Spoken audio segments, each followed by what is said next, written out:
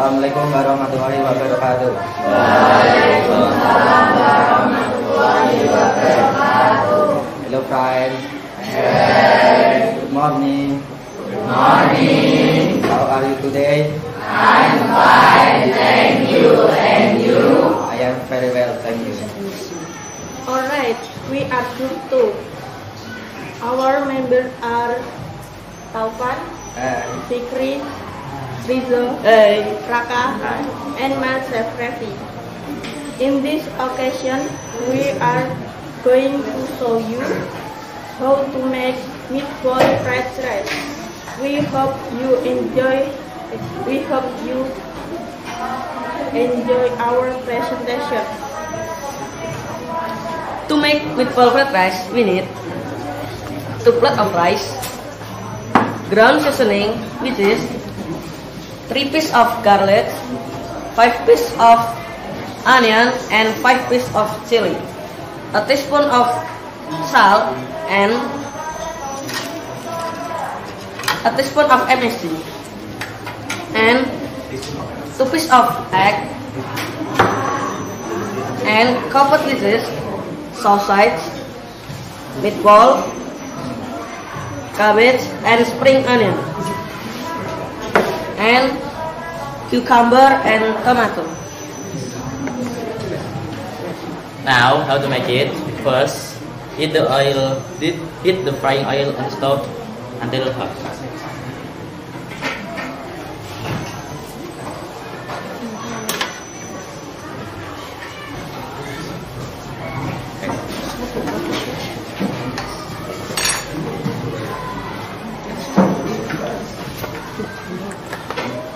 And crack the egg and put it into the wok and stir even.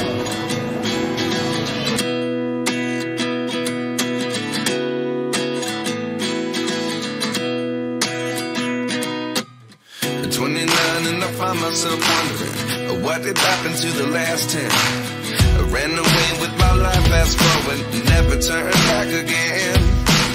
It's kind of funny that the more we pass time, the more we need to set them rewind. And 19 was the year. Second, put the ground seasoning on the wok and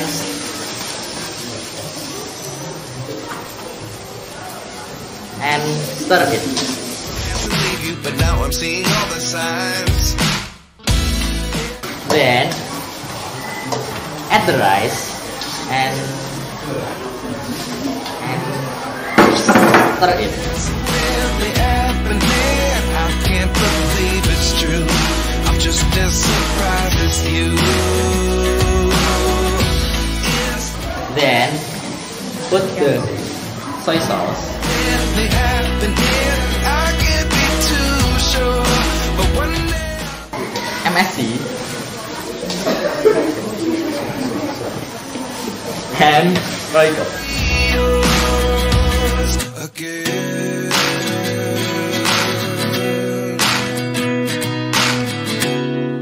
Then add the cabbage, sausage, meatball on the rice and stir it. Life lessons come 1 in a dozen. The other 11 get something from nothing. I sit here looking for an answer. Maybe the biggest question was in the last chapter. You gave me the soul I have today. Without you I never could have moved away. But now I see what you teach. I do believe I always should have stayed. Yeah. Is this really happening? I can't believe Finally, serve the fried rice it's true. I'm just as surprised as you. Is this and add the tomatoes and cucumber. happening? I can't be too sure.